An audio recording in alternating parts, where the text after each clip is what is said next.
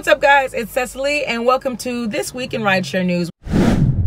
We have a lot to discuss, and so let's get right to it. First and foremost, if you haven't heard already, a few days ago, both Uber and Lyft have offered a compromise. Coming after the wave of all these protests, there was a caravan from Southern California to Northern California on Monday. Both Uber and Lyft reached out to drivers and simply stated, if you support us in opposing AB 5, we will offer a $21 minimum wage, meaning that the base pay you'll get per hour will be $21, but you can make more than that.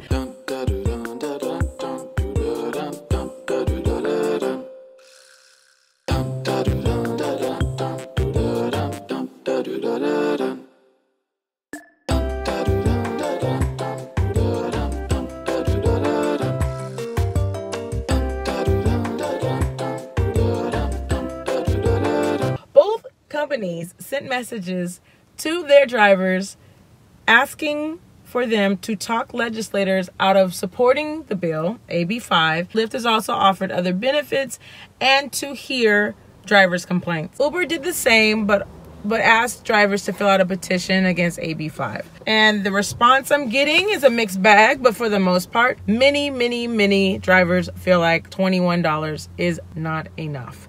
And so, curious to see how many drivers are okay with that.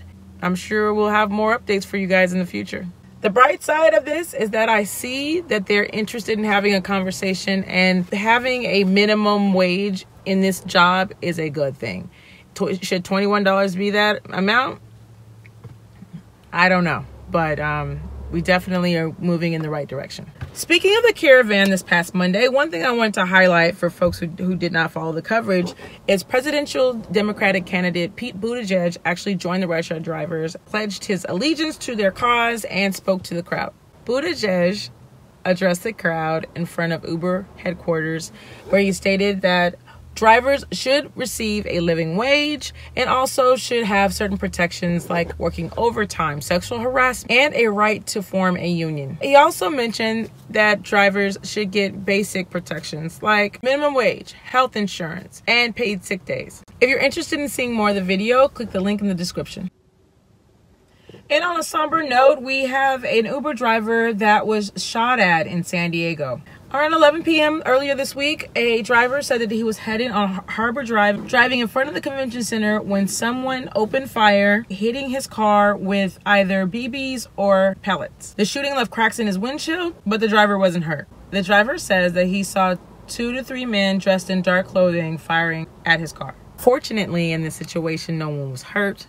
But we also have to be aware when you're out there in the world, you're amongst the general population. That includes a lot of crazy people and people who mean to do you harm. So please keep your eyes peeled. And last but not least, we have the what would you do in this case or scenario. Hashtag zombie apocalypse, okay? A driver in Atlanta, Yasir Hadi, had a run-in with a woman.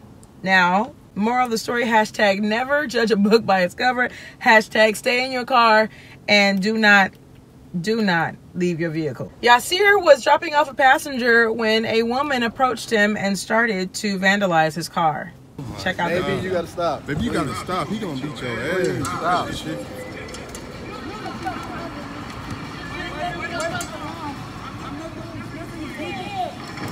How do you talk to crazy people? God.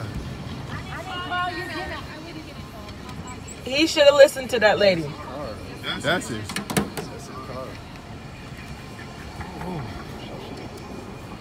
Oh my gosh. Oh my God. I ain't. Woo! I got. Get in your car. Don't hit the dog. Don't hit the dog. Just come on, baby. You gotta.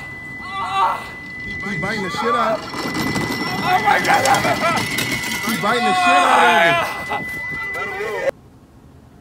Okay, so apparently the guy that was recording this stopped recording to help remove her, and apparently she bit down even harder. Yasir has a GoFundMe page because he doesn't have health insurance, and she took a sizable chunk of meat from him. Not funny that Yasir got that was bit by a rabid woman. That's not funny at all. Who would even think that someone so tiny and spry would even attack? I mean, obviously she's on something, but what would you do in this case?